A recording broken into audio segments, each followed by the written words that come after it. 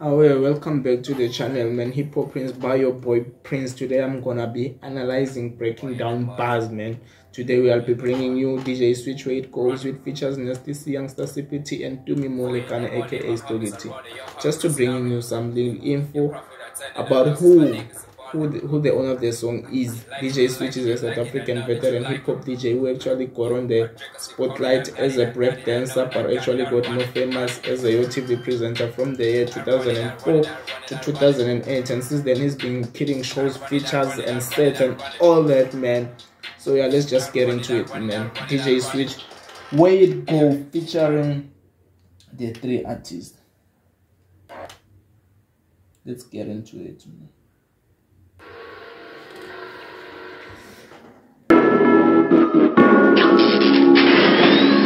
It's the switch up, baby. There's always something missing, man. It's never clear. Need to polish here and there. If I wasn't a Christian, man, I ain't mad though. It's never fair and square. That's just the way it goes.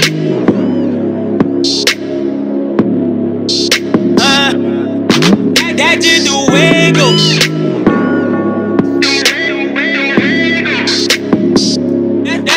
That's just the way. I'm at every verse 5 mica, daily prayers 5 times. I'm a nice guy. To them house niggas hating, to my likers. I want nice things, little white fence with a nice swing in the back for my like these and them Nikes. They don't say a lot of Santin, but you keep taking me back to that one thing. What happened with Ricky? What happened to Back to the City? What numbers you shipping? What car was you whipping? You Hello Kitty nigga, fuck is you thinking?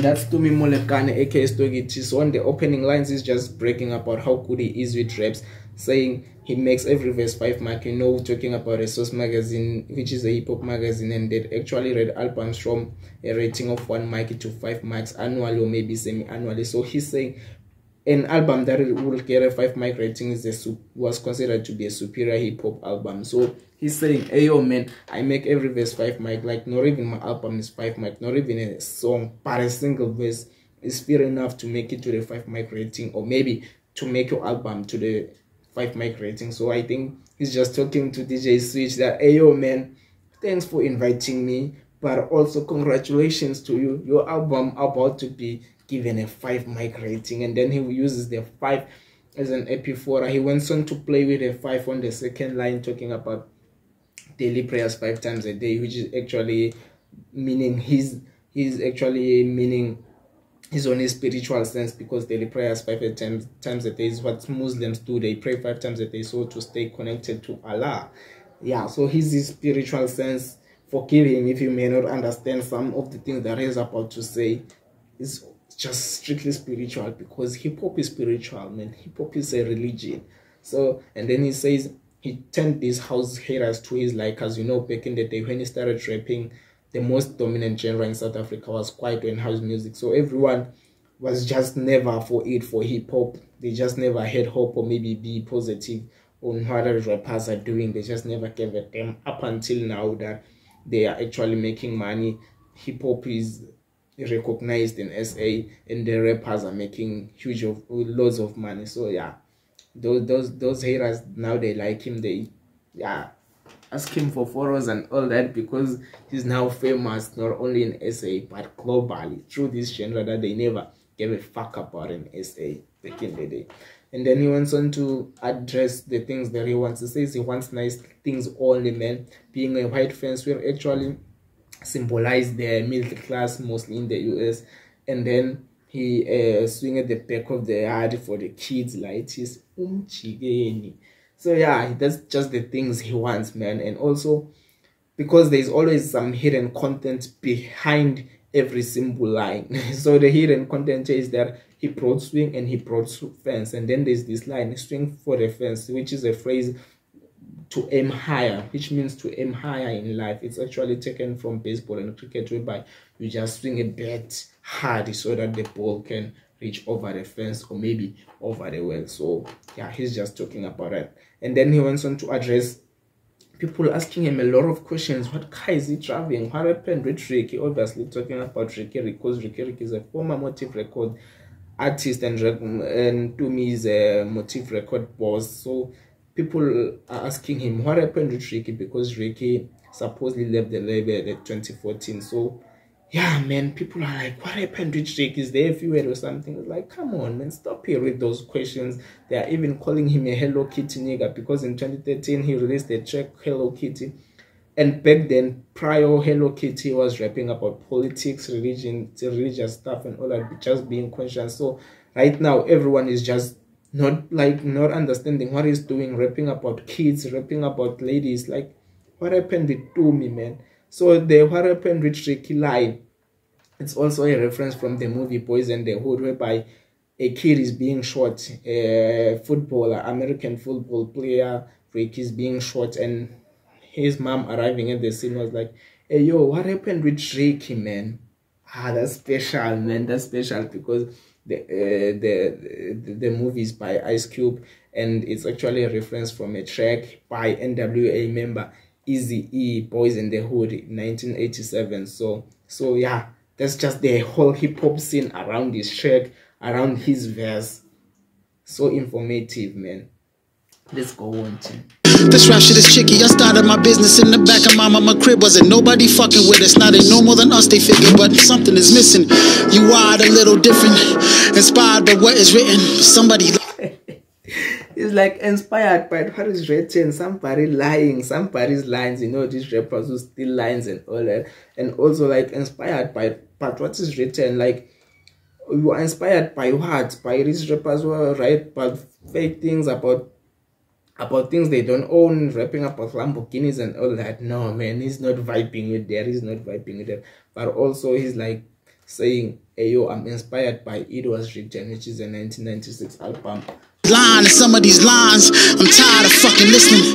I vibe with out to niggas. Nasty C on the beat for the win, bitch. Sippy T gorillas hit the kill switch, you bitchin'. That's just the way it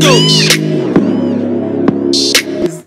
He's saying, hey, yo, youngster, please hit the switch, man. You know, YoungstaCPT is on the track, and then there's DJ Switch, and then Nasty C on the beat for the win, because Nasty C is the producer of this track. Much respect to Tumi. What a verse, man. I personally do agree that he makes every verse 5 mic after this verse. That's just the way it goes.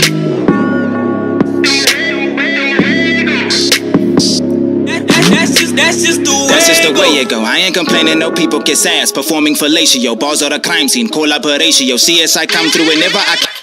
Hey, he's saying, I'm not complaining about all the fake stuff that's happening in this culture around this room, man, because it's like talking about men kiss ass, which may mean muffing somehow in a sexual scene, and then women performing fellatio. Fellatio is actually BJ blowjob. So he's like, hey, yo, people are just doing all this fake stuff just to stay relevant and all that. Imagine, man. Come on, youngster. Come on, youngster. Crime scene, collaboration. CSI come through whenever I cameo, killing. Come on, we might stop forever. He's now saying his bums are a crime scene, collaboration. Whenever he come through, his bums are a crime scene. Obviously, Herasho is the lead actor on this CSI Miami crime drama. He's the lead actor at the laboratory. So he's like, hey, yo, man. He leads the investigations. Hey, yo, man, please call up Russia to come and investigate whenever I'm on the set, whenever I'm on the track, because, you know, I'm about to kill, man. The radio, even your lady knows, says I'm a hero. I never save a whole Cape Crusader. I got the crazy flow flowing like rivers and spitting that H2O. It's like, hey, yo, man, his charges, he just mentioned his charges. He's about to kill what? The radio. Even your lady knows. He calls him a hero, man. He doesn't save hoes. Like, to save a hoe is actually an American phrase, which means to save a woman from a bad life, from a notorious life. So you just take it into your life and she stops doing some bad stuff, maybe selling drugs and mostly prostitution. So you pay her bills and all that to save her. But that's just a reference from J. Cole's Workout track, 2011 track, whereby he was like, I don't save hoes, I'm not that heroic. Come on, youngster. Never save a whole Cape Crusader. I got the crazy flow flowing like rivers and spitting that H2O. You are incompetent, you are incapable, yet they be booking you. You getting paying shows, making a fool of us, yet you be making though. I am a vato. This isn't me. And now he's talking about these rappers that are getting booked and all that. He's saying, hey, yo, man, I spit bars. My flow is crazy. I spit H2O, man. You know, talking about the flows and all that. But as for you, you are incompetent, man. Yet they be picking you. You're making dough as in you are making money. Don't be fooled by the fact that you're getting paying shows and you are making money. Because still you are making a fool of us. Because what you're doing is just rubbish, man. That's an indirect diss, though. I wonder who you check you be making though. I am a vato. This is in Mexico. I am El Fuego, meaning I'm fire. Burning you heavily, lyrically lighter. The greater creator. Ah, man. He's saying burning you heavily. Come on, man. I'm sorry. I need to play that again. I'm sorry. And I'm fire. Burning you heavily, lyrically lighter. The greater creator. Burning you heavily, lyrical lighter. He's saying, so he's burning you because he's El Fuego, which means fire. That's just some Mexican or maybe Italian language. So he's burning you heavily because you are lighter. But also he's a lyrical lighter. That's why he's burning you. He's a lyrical lighter. Come on, man. Burning you with the bars. Okay. Meaning I'm fire, burning you heavily, lyrically lighter. The greater creator, they calling me Tyler. My boss was on, my future is brighter. Come on, boy. Come on, youngster. He's saying, come on, man. Tyler the Creator, my past was old, my future is brighter. You know, Tyler the Creator's group is old future. So, yeah, he's just playing with all this group rhyme scheme, man, talking about his past that it may be strange, but his future is surely brighter. Just like Tyler the Creator's group, old future. Come on. Youngster. Boss was on, my future is brighter. Cops at Naya, 2015, hanging at the taxi, haven't got teeth. Wolf on Wall Street, looking for the sheep. Sacrifice lambs, you think it was Eve. Come on, man. Wolf of Wall Street, looking for a sheep. Wolf of Wall Street is it's actually someone who's hungry for success.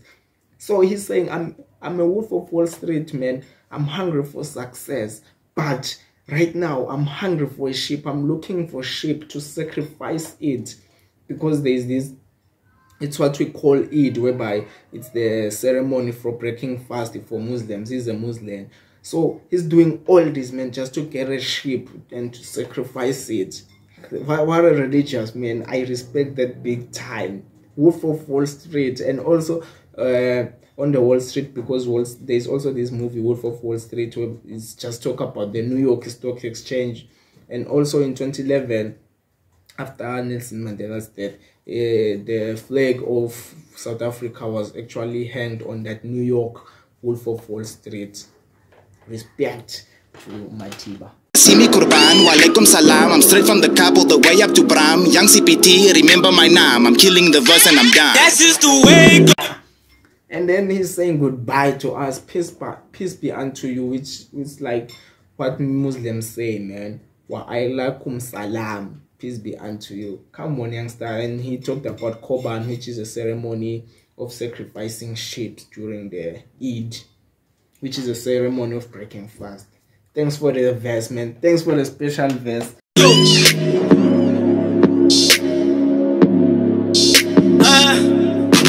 That's just the way it goes.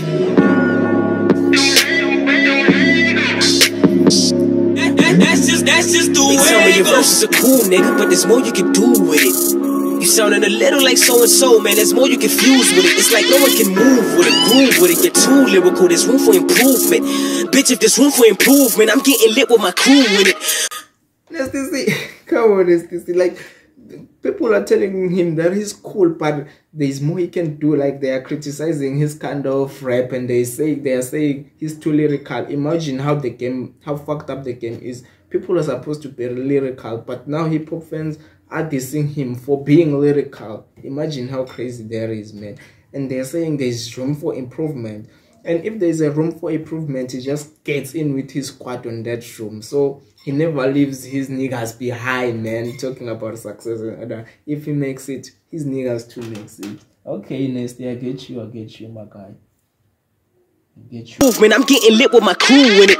Who got the juice? We gon' run them up. Tell them swallow your pride and I cough it up. Ain't it ironic? Is it ironic? Dude me came to switch the volume up, but he say hello kid and nigga, are you nuts? Return of the king, now the bar is up. Niggas mad cause they got cut and never got a cut. Oh yeah, he's talking about, to me, Hello Kiri. He said people dissing the track, and then he says Return of the King. Now the boy is up. Return of the King is an album by Tumi Molekane. You should get it, man, because after dissing him about the track, he released an album, Return of the King. And indeed it was a Return of the King, because there are so many dope tracks. It's just a 5 mic album. Hello Stogie. It's just a 5 mic album, because there are tracks like In Defense of My Art, which features Reason and Zion, and Visa, which features Busiswa. It's just a great album, man. So yeah, that's a Return of a King, man. A king doesn't fall, but it comes back stronger. Okay, Nestin. Okay, boy. I get you. Niggas mad cause they got cut, never got a cut. I don't give a boss fuck. I'm an A-hole from the A-class, that's the way it go, man. 3 dots, been the type of dude that needed no connections, man. Fuck them in that 3G spot. Oh, come on, man, come on. Now he's dissing these boys, the freshly gods. These boys who claim that they own the track Juice Back, the track that actually made Nasty C famous.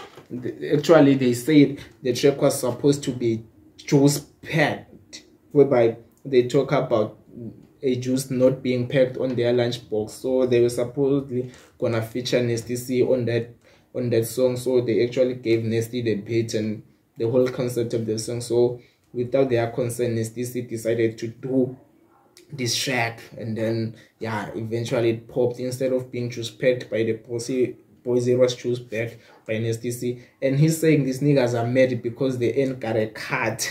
So yeah, he didn't pay them a shit. So I don't know what really happened between that group, Freshly Goes, and Nasty C, man. And then he went on to talk about 3 thoughts. You know, 3 thoughts, when you are writing and you just put those 3 thoughts, it means an intentional omission. So him leaving out the boys from the checks, or maybe not giving him a cent, it's intentional, man. It's not a mistake. Come on. Yeah, it's like, oh, 3 dots, been the type of dude that needed no connections, man. Fuck them in that 3G spot. People wordplay, mate. Search late. If you scared, mate, go the church way. I go Hercules from a church day till it's church day, mate. Word, sir. That's just the way it go. And then he calls himself half god. He calls him Hercules, man. Come on, man. Okay, we are done. Please, on the comment section, make sure you comment. Tell us which was your favorite line and which song you might like for us to analyze or maybe break down on our next video. Keep the comments coming. Please make sure you like the channel. Make sure you subscribe to the channel. Make sure you comment on the channel. Much respect. Your boy Prince. I'm signing out. Thanks for the day, man. Be good.